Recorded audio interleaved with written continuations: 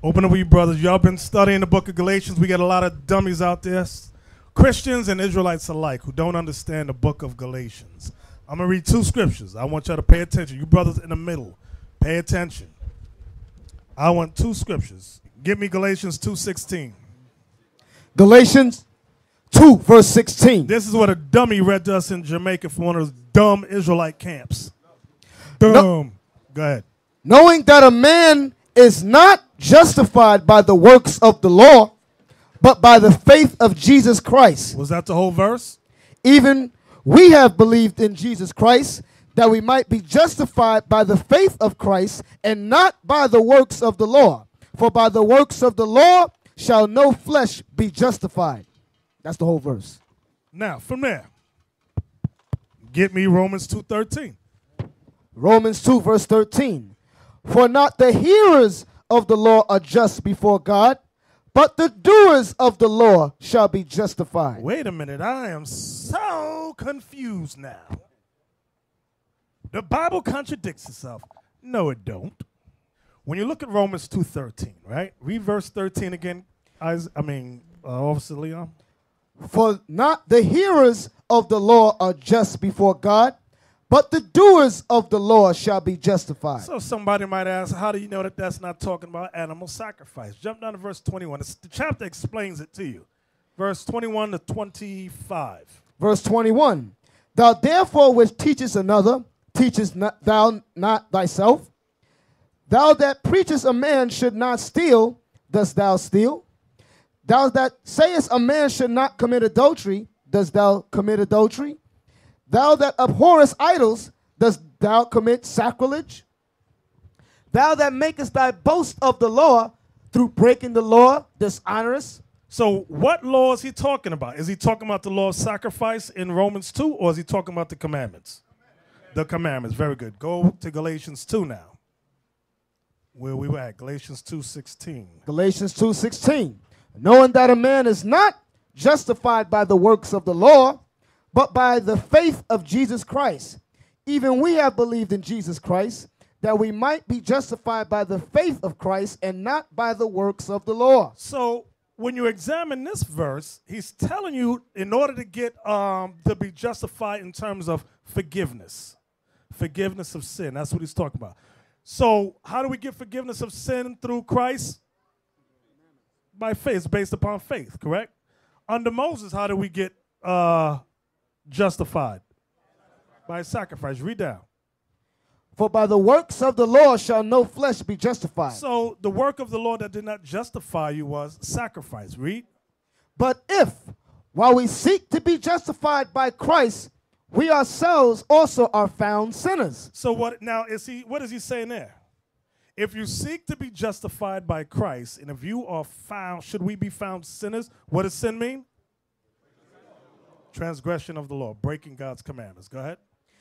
Is therefore Christ the minister of sin? This goes back to Romans. Hold us, watch this. Give me Romans 6:1, Officer Leon. Romans 6, verse 1.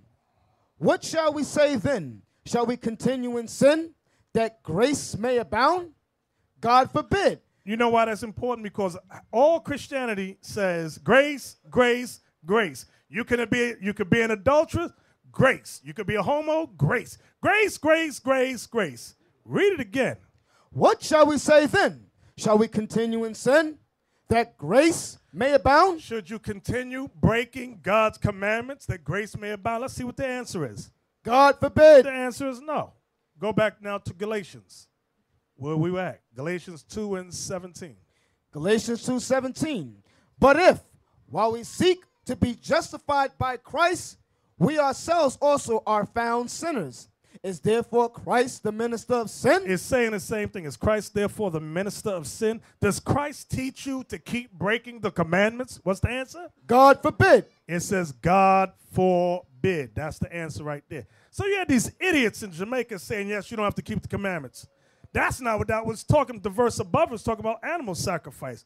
You have to learn a distinction. Sometimes when Paul writes the law, he's talking about commandments. Sometimes he's talking about animal sacrifice. You have to know the distinction and the difference. Read down.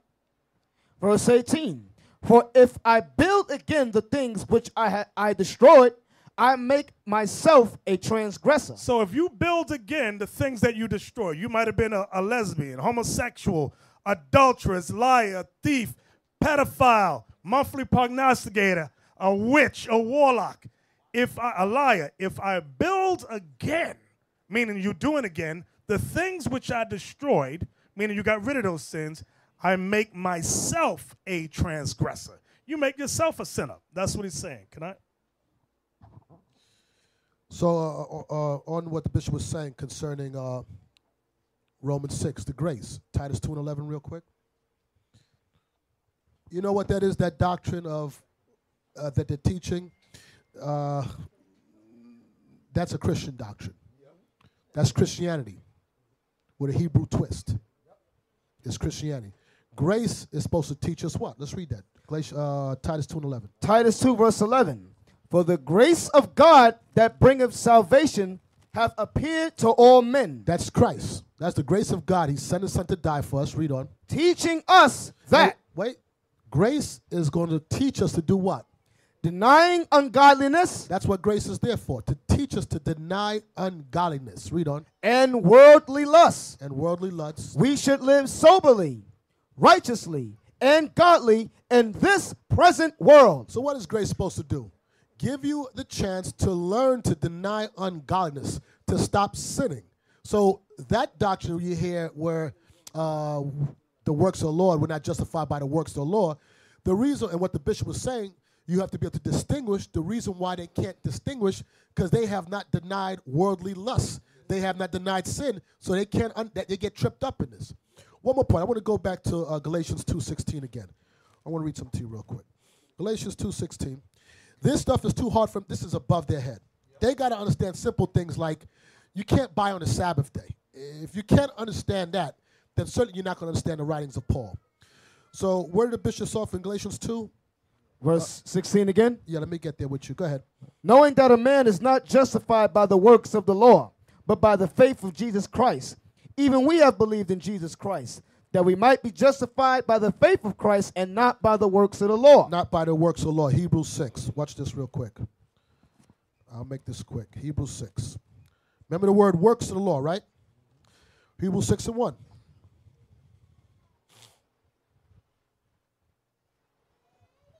Hebrews 6 verse 1. Therefore, leaving the principles of the doctrine of Christ, let us go on unto perfection, not laying again that the foundation of repentance from dead works. You see that word works again? Read on. And of faith toward God. Now go back up in the verse. Read it from the beginning. Therefore, leaving the principles of the doctrine of Christ. Stop that. Hold this. Go to Galatians. Back to Galatians where we was reading. I want you to read Galatians 3 now. 3:24. Galatians 3:24. I want you to hold those two places. We're going to flip right back and forth. Read it again. Galatians 3:24. Wherefore the law was our schoolmaster to bring us unto Christ. Hebrews 6 and 1. Therefore, leaving the principles of the doctrine of Christ. Stop. Galatians 3:24. Wherefore the law was our schoolmaster to bring us unto Christ. Okay, why am I reading those two scriptures together? Does anybody get it? Another word, okay. What's another word for schoolmaster? In school right now, you go to school. Who's the master of the school? The principal. The Bible says the same thing over and over again. So what we read in Galatians 6 and 1, I mean in Hebrews 6 and 1, is saying the same thing here. So let's read in Galatians now. Verse 24 again. Wherefore the law was our schoolmaster to bring us unto Christ, that we might be justified by faith. So the sacrificial law was the schoolmaster that taught us that there must be a blood sacrifice. It was just a shadow of things to come that you read in Hebrews. I don't want to go through it. To lead us to understand that there must come the Messiah to die for us. Do you understand that? Now go back to Hebrews 6 and 1. Hebrews 6 and 1. Therefore, leaving the principles of the doctrine of Christ. What was the principal doctrines of Christ? The sacrificial law to teach us that we needed a sacrifice. Do you understand that? Read on. Let us go on unto perfection. The perfection is now through the faith that we had. I'm going to splice it real quick. Don't go to it. John 3, for God so loved the world, right? I think verse 14, where he says they raised up the serpent. Why did the serpent heal us? Was it the serpent that actually healed us? No, it was on faith that it would. Why are we made whole? Why are we forgiven? The faith that we had that Christ died for us. So I said, read that in 6:1 now. Therefore, leaving the principles of the doctrine of Christ, let us go unto perfection, not laying again the foundation of repentance from dead works. What was the dead works? Sacrificial law, because it could never make us perfect.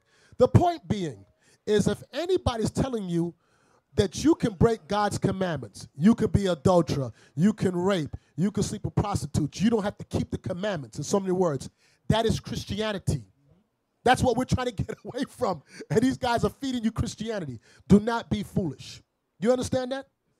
This is way above their heads. Why? They have not repented to keep the commandments, and the Lord has not given them understanding.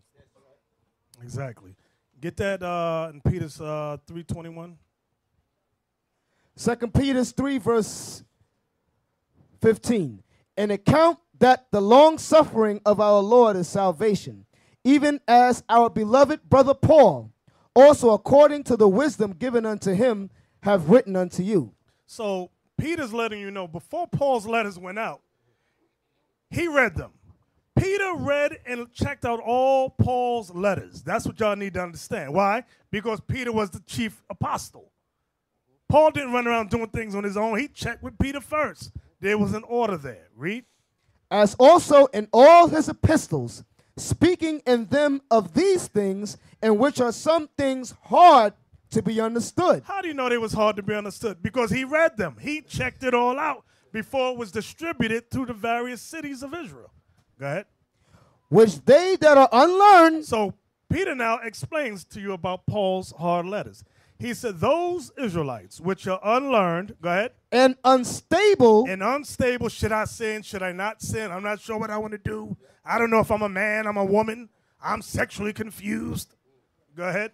Rest. Struggle. The word rest there means wrestle with or struggle with. Go ahead. As they do also the other scriptures. As they do the Old Testament. Go ahead.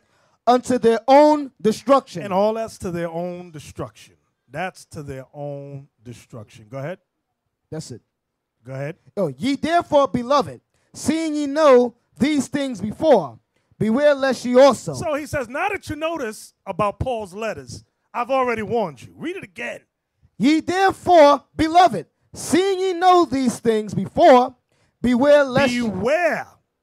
Go ahead. Lest ye also. That's you too. You Israelites also, who learned in Christ. Go ahead. Being led away with the error of the wicked, fall from your own steadfastness. So he warns Israel. He said, beware lest you too. You're going to struggle in Paul's letters. And go, we don't got to keep the law. Hey, we could be homos. Yay! You're an idiot. We could be lesbians. What's that? LGBT. I got to come up with an acronym for that. Larry, Boy, George. I got to come up with something. I'm going to think of something. Boy, George. But Peter warned us about Paul's letters. He warned us.